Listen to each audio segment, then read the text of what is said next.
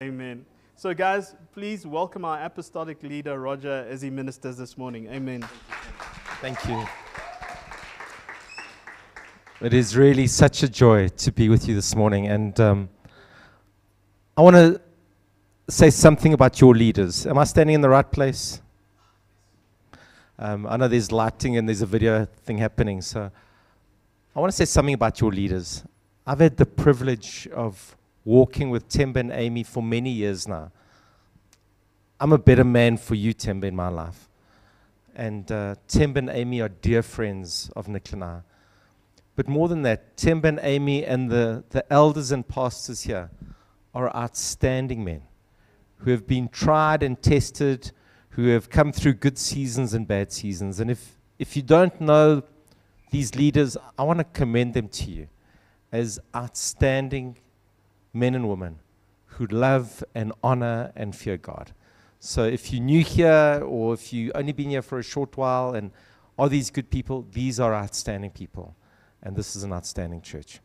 Thank you for that lovely introduction. As I said in the first service, I'm going to send it to my mother-in-law. So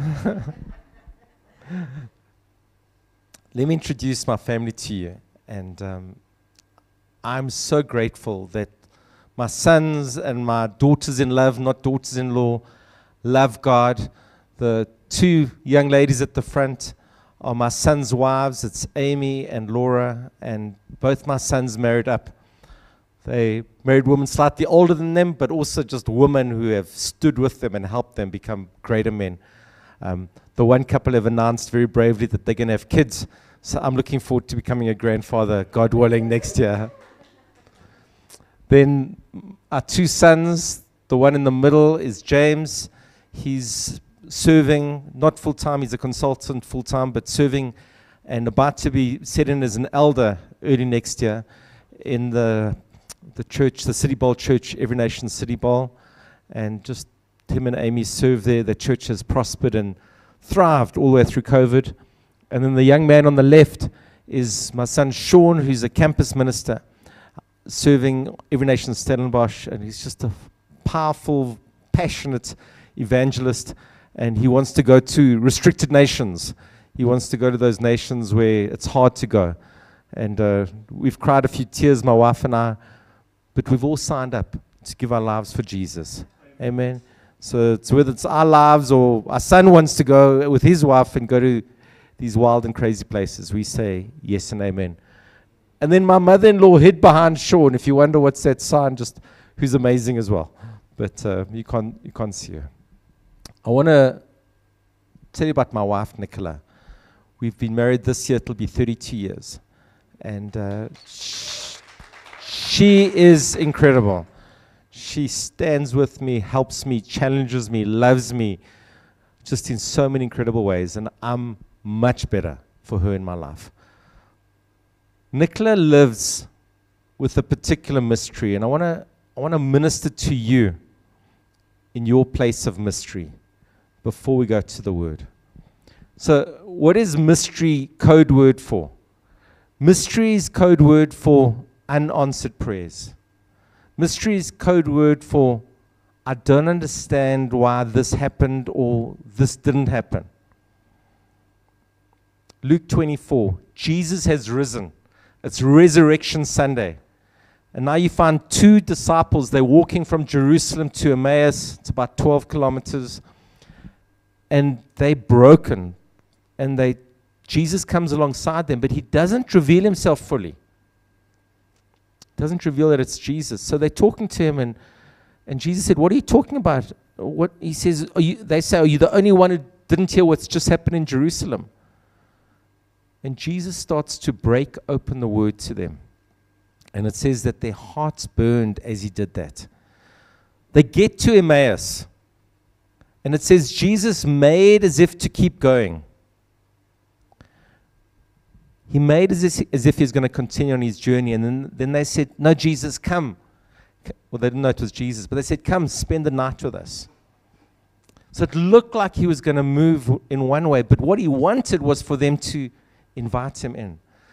So they invite him in, and he breaks bread with them, and in the breaking of the bread, they realize that it's Jesus. and then he disappears. Were you that guy or that girl that played hard to get ever?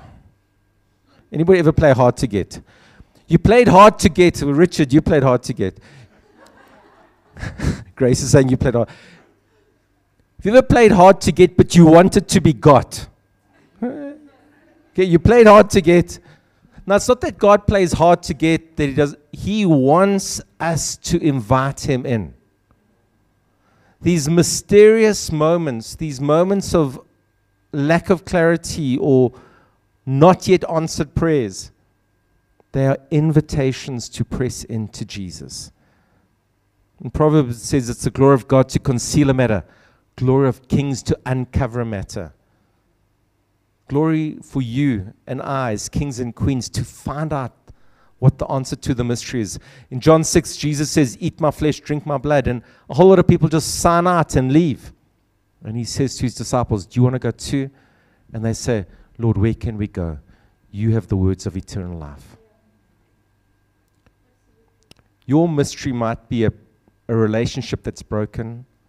It might be a healing that hasn't yet come. It might be a financial breakthrough that you need.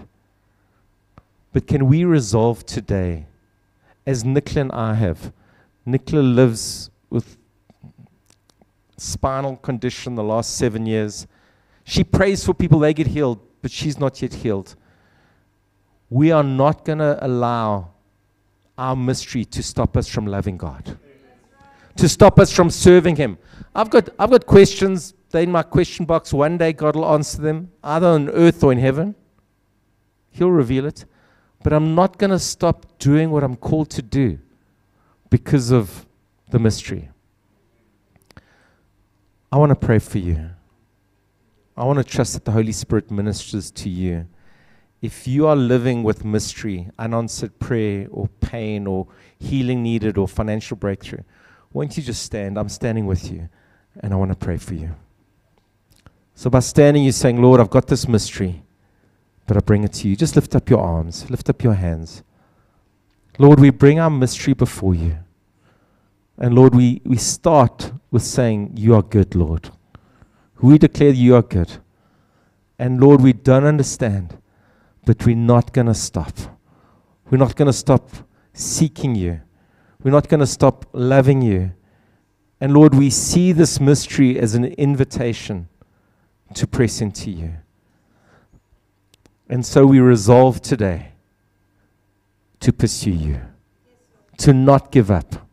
Lord, to ask and keep asking, to seek and keep seeking, to knock and keep knocking until we get the breakthrough. Father, as we lift up our hands, we pray for grace and for strength and for anointing from on high to persevere, to continue, to love you, to serve you, and to do what we're called to do. Sustain us, we pray, Lord God. Sustain us in the pursuit of you until you answer us. In Jesus' name, amen. Please be seated. I'm going to talk to you about love and honor. We're in the book of Romans. We're going through it chapter by chapter. We're looking at Romans chapter 14, which is about love, agape love, and honor. Honoring your brother and honoring God. And here we go. Romans 14 verse 1. As for the one who is weak in faith, welcome him, but not to quarrel over opinions. Debatable things, some versions say. One person believes he may eat anything, while the weak person, eats only vegetables. Let not the one who eats despise the one who abstains, and let not the one who abstains pass judgment on the one who eats, for God has welcomed him. Who are you to pass judgment on the servant of another? It is before his master that he stands or fails, and he will be upheld, for the Lord is able to make him stand. One person esteems one day as better than another, while another esteems all days alike. Talking about those people who keep Sabbath and those who don't. Each one should be fully convinced in his own mind. The one who observes the day, observes it in honor of the Lord. The one who eats, eats in honor of the Lord, since he gives thanks to God. While the one who abstains, abstains in honor of the Lord, and gives thanks to God. For none of us lives to himself, And none of us dies to himself. For if we live to the Lord. And if we die to the Lord. For we are the Lord's. For to this end Christ died and lived again, so that he might be Lord both of the dead and the living. Why do you pass judgment on your brother? Why do you despise your brother? For we will all stand before the judgment seat of God. For as it is written, as I live, says the Lord, every knee shall bow to me, and every tongue shall confess to God. So then, each of us will give an account of himself to God. Therefore, let us not pass judgment on one another any longer, but rather decide never to put a stumbling block or a hindrance in the way of a brother. I know and am persuaded in the Lord that nothing is unclean in itself, but it is unclean, he's talking about food, for anyone who thinks it is unclean. For if your brother is grieved by what you eat, you are no longer walking in love. By what you eat, do not destroy the one for whom Christ died. So, do not let what you regard as good be spoken of as evil. For the kingdom of God is not a matter of eating and drinking, but of righteousness and peace and joy in the Holy Spirit. Whoever thus serves Christ is acceptable to God and approved by men. So then, let us pursue what makes for peace and for mutual upbuilding. Do not, for the sake of food, destroy the work of God. Everything is indeed clean, but it is wrong for anyone to make another stumble by what he eats. It is good not to eat meat or drink wine or do anything that causes your brother to stumble. The faith that you have, keep between yourself and God. Blessed is the one who has no reason to pass judgment on himself for what he approves. But whoever has doubts is condemned if he eats, because the eating is not from faith.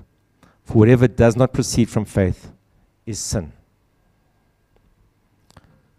This word, to me, is about love, and it's about honor. The last 6 weeks, I've been meditating on Proverbs chapter 3, where it says, let love and faithfulness never leave you. And it's been a remarkable template, because love and faithfulness is much like love and honor. It's been a remarkable template. I've just said, in my decision making, in what I'm doing, does it come from love and faithfulness? And does it result in love and faithfulness? And if it doesn't, then I'm not going to do it. But my first point, and what is clear in Scripture, is that this is about welcome. It says, welcome the brother. I want you to go back in your mind to a time that you were new, and you went into a place where you were feeling awkward. Maybe it was a new job, maybe a new client, maybe new school, new college, new relationships. You came in feeling insecure. You came in feeling awkward, and someone really welcomed you. Can you remember that? Can you remember how good it felt for somebody just to take your hand and properly welcome you?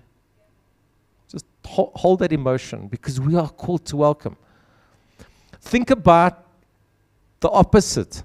Think about when you arrived at a place and people made it clear to you that you were unwelcome. The rejection, the indifference, the pain that you felt. We are called to welcome one another. It says, as for the one who's weak in faith, welcome him. Not to quarrel, for God has welcomed him. The word is proslambano, which means take to oneself, or take as one's companion, or take by the hand. This is the welcome we're talking about. Or take and receive into your home, with the implication of kindness, and to receive or grant access to your heart. We are called to take people who are different to us, who've got different opinions, different perspectives. In the first service, Sandili didn't have his jacket on, and he was wearing just red t-shirt and a red hat, and here I'm in blue, and I thought, I wonder if people think I'm DA, and I wonder if they think he's EFF. The point is, you should be receiving people who are different to you. This is the very point of what he's saying. Not to argue with them. 1 Corinthians 8 says this, 8 verse 1. Knowledge puffs up, but love builds up. I've been like this as a Christian in seasons where I've got a viewpoint on everything. And I'm quick to argue, but it's fruitless. We're not called to be full of knowledge as much as we are called, first and foremost, to be full of love. Have knowledge, have wisdom, yes, but first and foremost, have love. There's life and death, brothers and sisters, in the power of the tongue. Will you use your tongue to welcome, as opposed to argue and be divisive? Years ago, we were running a Connect group, and we invited this couple to come for supper before Connect group, and this guy was devastated because a particular U.S. presidential election had just happened, and he was just broken that this person had won the presidential election. And then we finished supper, then the rest of the Connect group arrived, and I said, any testimonies? So one guy goes, I just want to thank God that so-and-so has just won the presidential election. So the one is grieving, and the other one is celebrating. So God just gives me wisdom. I just said this, God bless America. I wasn't going to bring division. I wasn't going to bring division about something like that. You know, one of the primary ways that churches grow is through welcome. Can we commit, as Every Nation Sunninghill, to make this a place of welcome? Where people of every tribe and tongue, color, creed, political persuasion, economic consideration is welcome.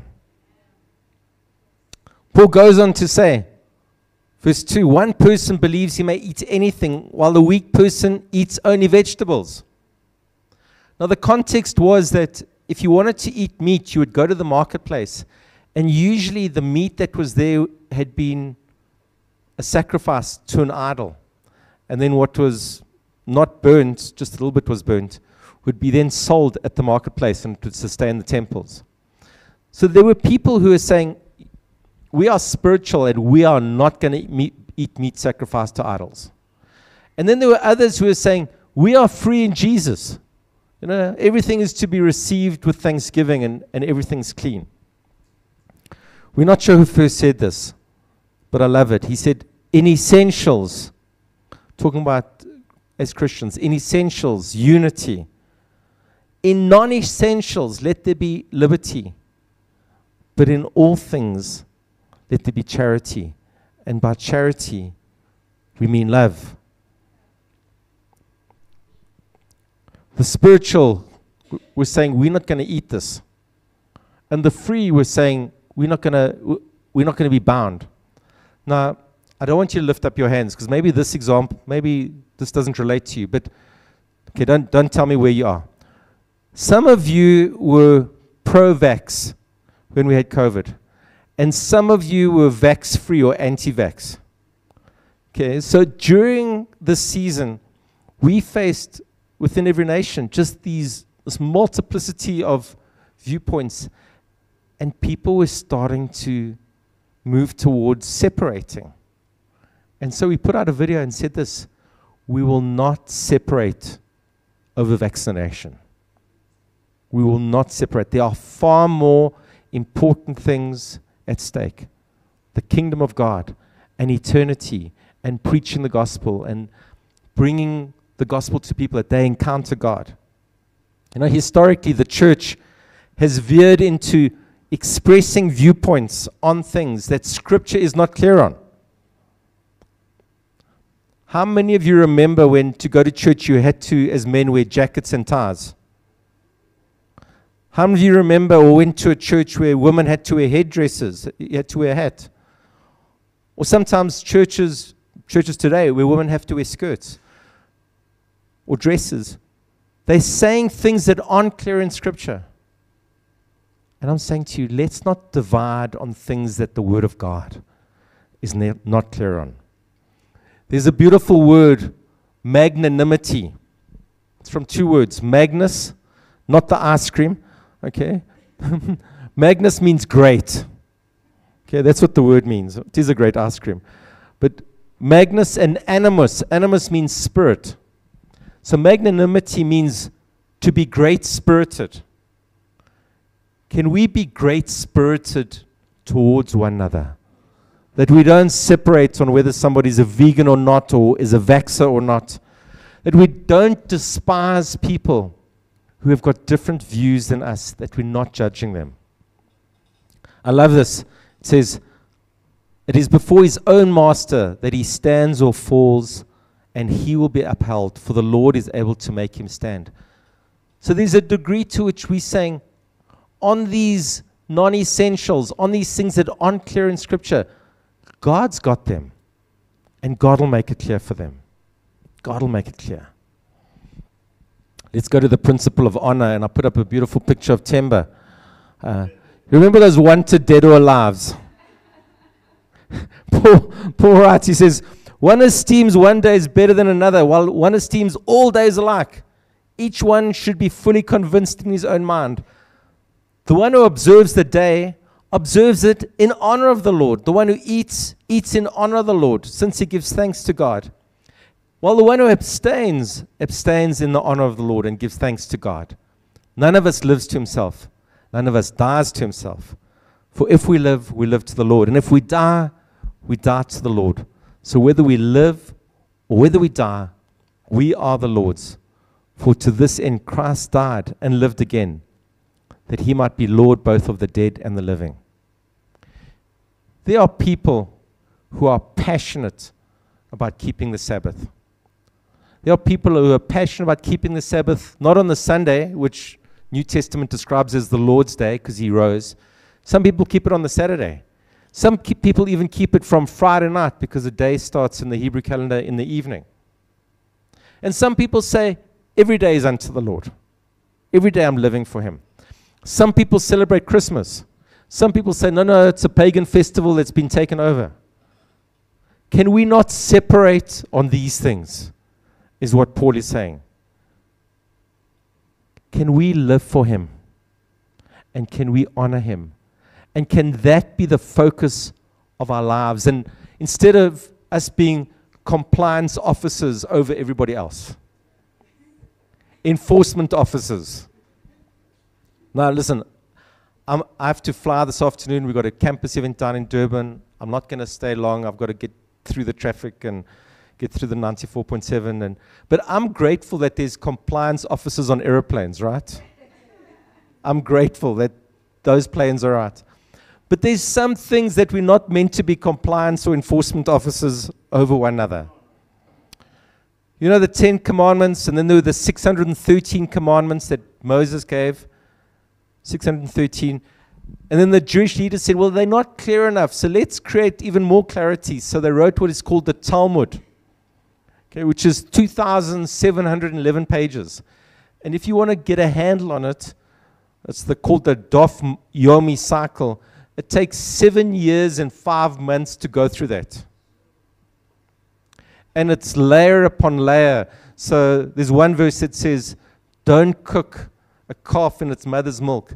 And from that, they've extracted that you should have 2 different kitchens, one for milk and one for meat. And without sounding judgmental, it's a bit like EU, the European Union bureaucracy, where they have got thousands of pages written about how to make cheese. Okay? It's more and more enforcement. I had a bunch of guys. I run in the secular running crew, and I'm seeing great advance of the kingdom of God. I've got about 9 guys that stay afterwards, after the run. But I was asked by these bunch of Christians who I was worried about them because I felt like they weren't being radical enough. I was asked by a bunch of these guys to come running with them one morning. So I went running with them, and they said this to me. Again, it's politics, and I'm deliberately not using South African politics. They said, so Roger, we want to know what you think about Donald Trump just being elected as President of America.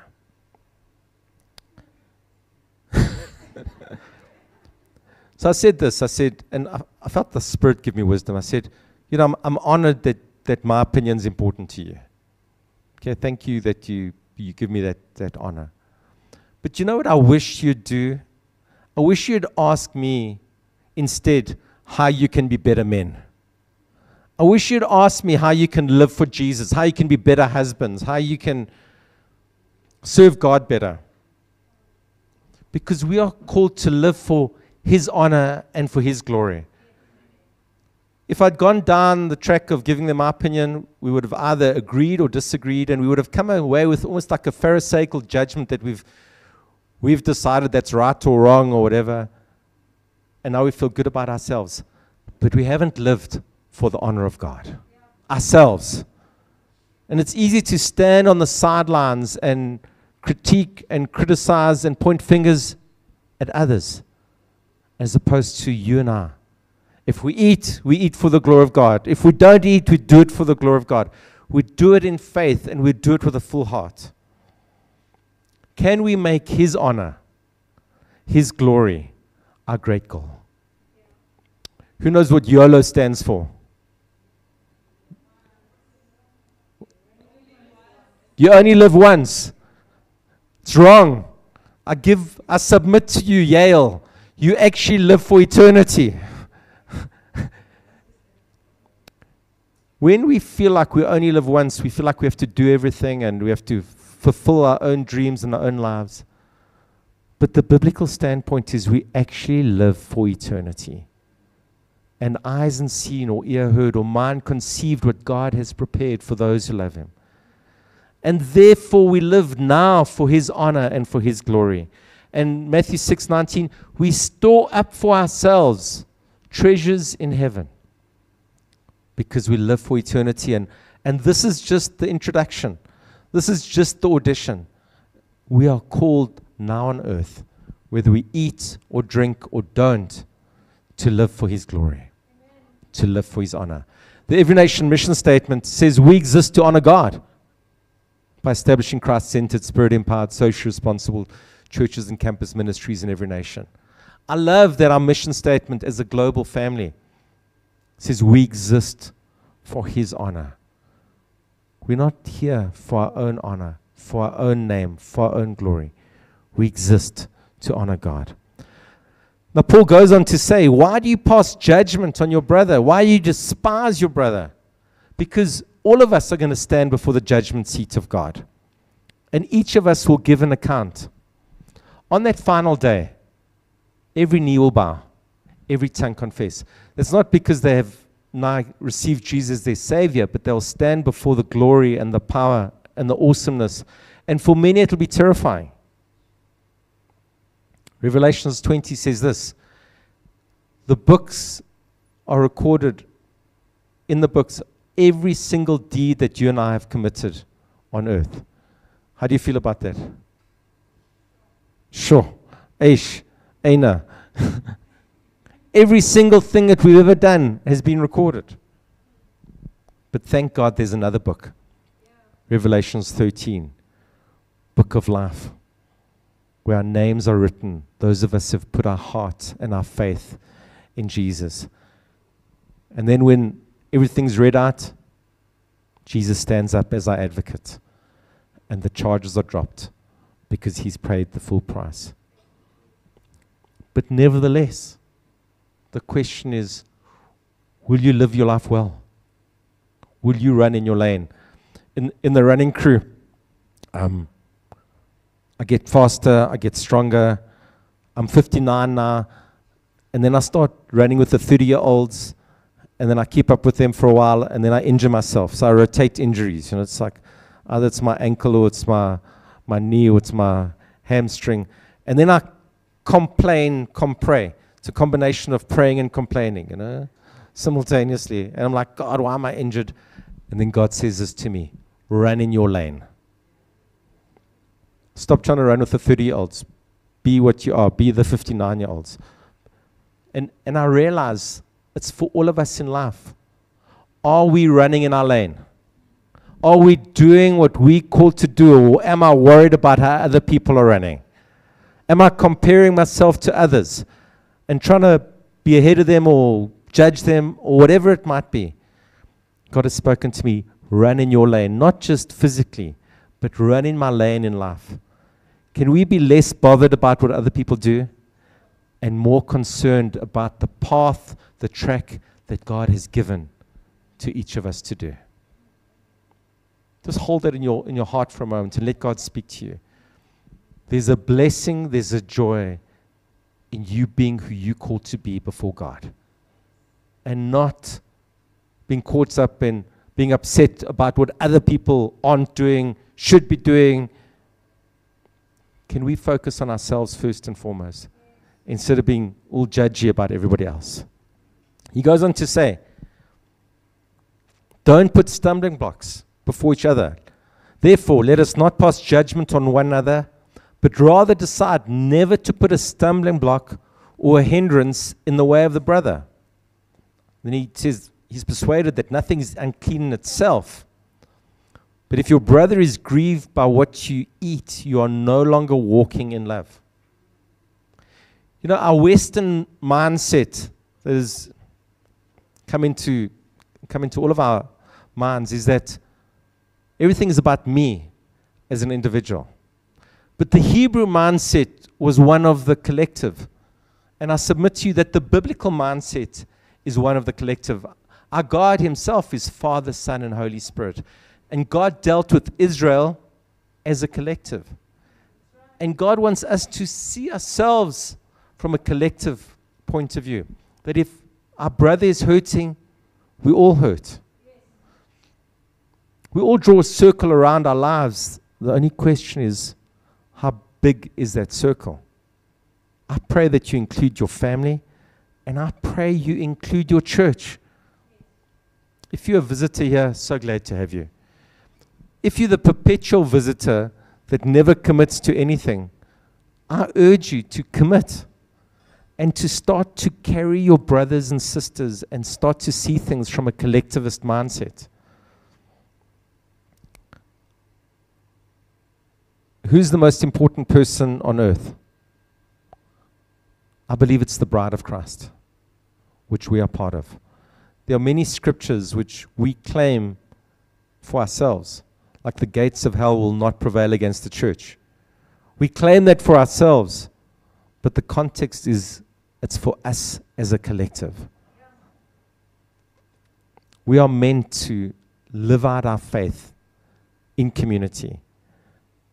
We're meant to therefore consider how we live our lives, what it does to our brothers and sisters, that we don't cause our freedom to be a stumbling block for others. When my sons were growing up, we said this to them: you are free and you're responsible. Which is really saying you are free, but do not use your freedom to be a stumbling block to others. The kingdom of God, Paul writes here, is not about our consumption.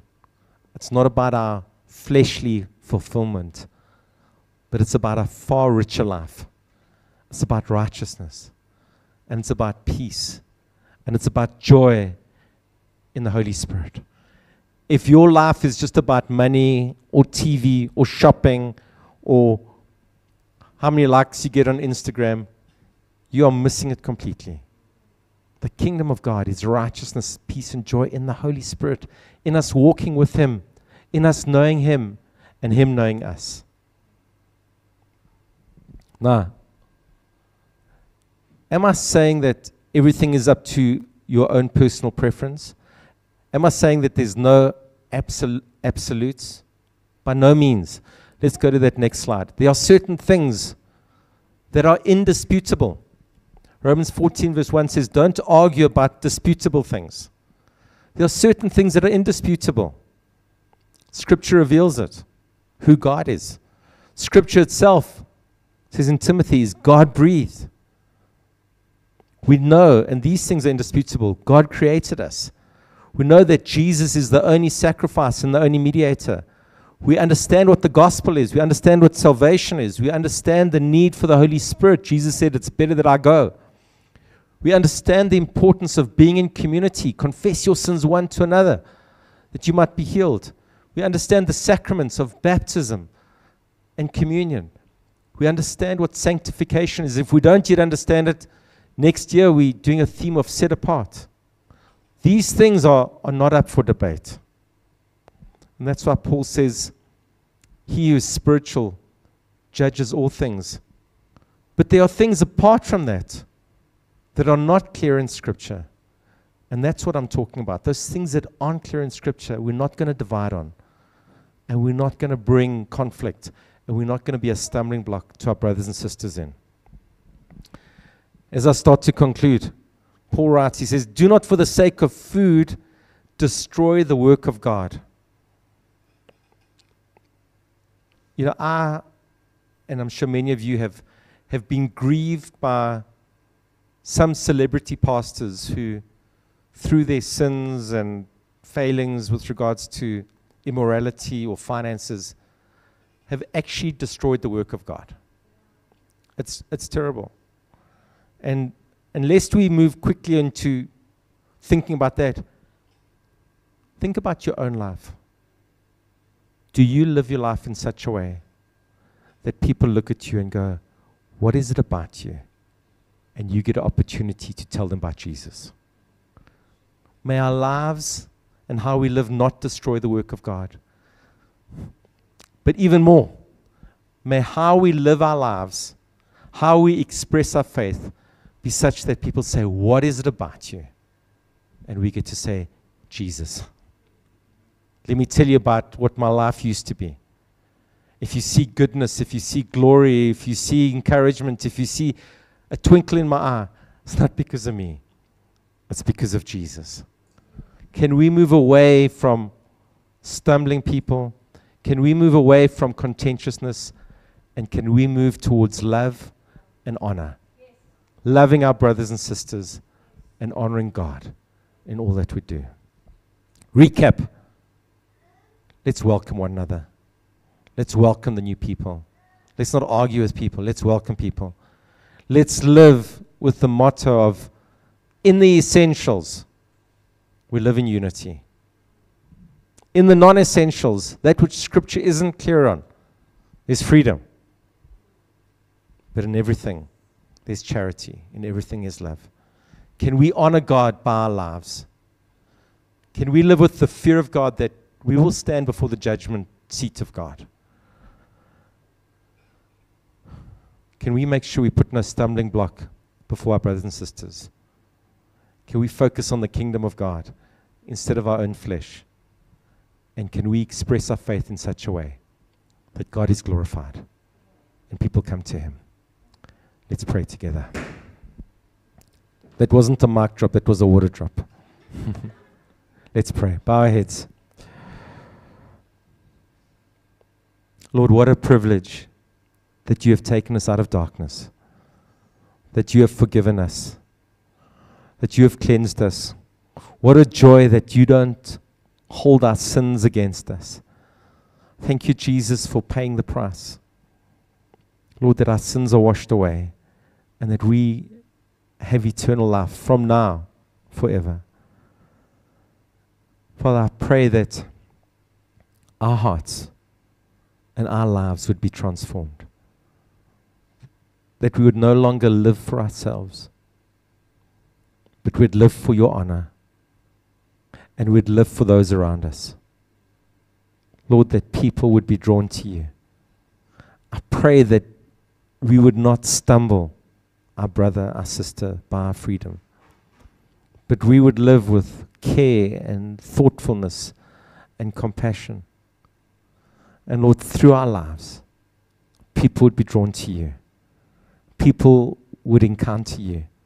People would find strength and find life in you. We ask this in Jesus' name. Amen.